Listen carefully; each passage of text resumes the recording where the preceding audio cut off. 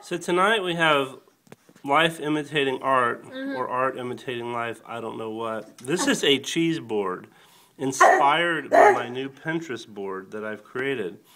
And as you can see, the cheeses are arranged, well, from kind of the relative position of each of the countries. Roxana, do you want to tell us about this one?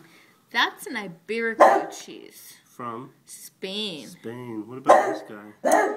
That's a Le Petit Crème. From? The Rhône-Alpes region of southeastern France. So it's sort of relatively speaking to the east of Spain. We could go North France. Then we got northern France, which is a... That's a brie. That's a basically yummy brie.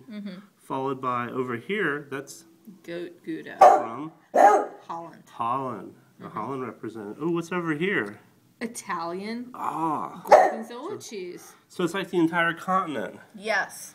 has been put on a board. Not the entire. We don't have Germany. Germany, but they don't think they make good cheese. Just We don't beer. have England, but they're not part of the continent. They're not really attached to the continent, Exactly. so that's their problem. Yeah.